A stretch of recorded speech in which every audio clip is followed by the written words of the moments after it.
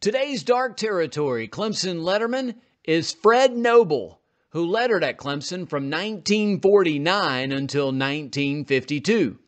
In an era where the ball was rarely thrown, Knoebel finished his Clemson career with 15 interceptions. For over 50 years, that was good enough for second in program history behind just Terry Kinard.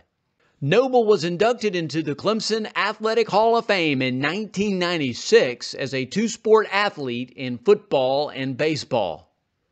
Colonel Knoebel served 28 years in the U.S. Army, and during the Vietnam War, he was awarded the Legion of Merit for his service.